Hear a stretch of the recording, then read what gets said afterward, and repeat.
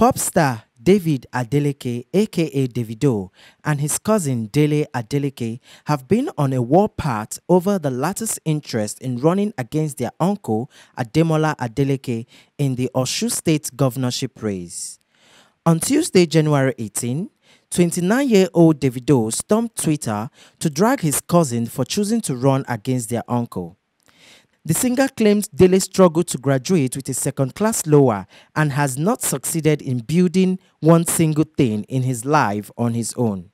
He wrote, "Wonderful, me, I finished uni with a 2-1, but it's cousin Dele who struggled to even get a 2-2 that is now forming intellectual that has not succeeded in building one single thing in his own life. This life, Osun, beware of fakes." The next day, the BET winner stormed Twitter again, this time accusing Dele of writing about the death of his mother in an article relating to his political ambition. "Because of your ambition, you have your people write about me, which I don't care.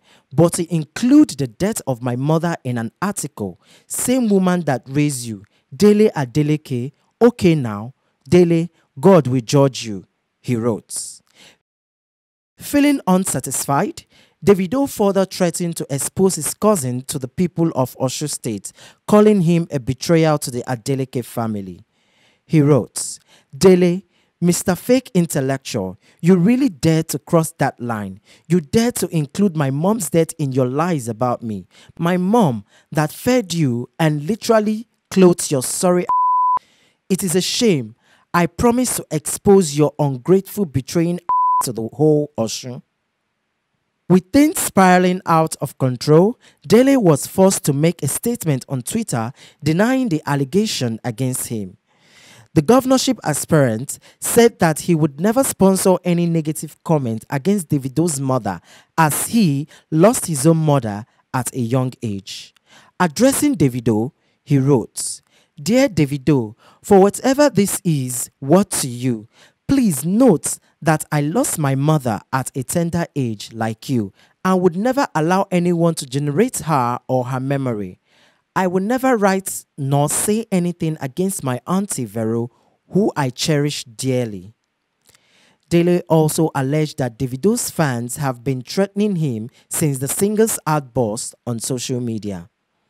In his final tweet, Dele said that he respects Davido's decision to support their uncle, who is also contesting for the same position, adding that the people of Osun State deserve the best.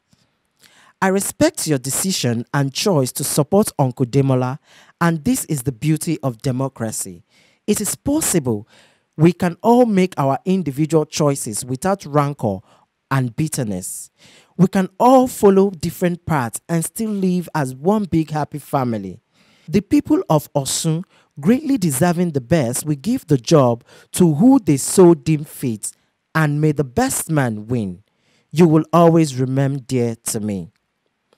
In an interview with Channels Television, Mr. Adeleke said he is more competent than his uncle, who was the governorship candidate for the People's Democratic Party, PDP, in 2018.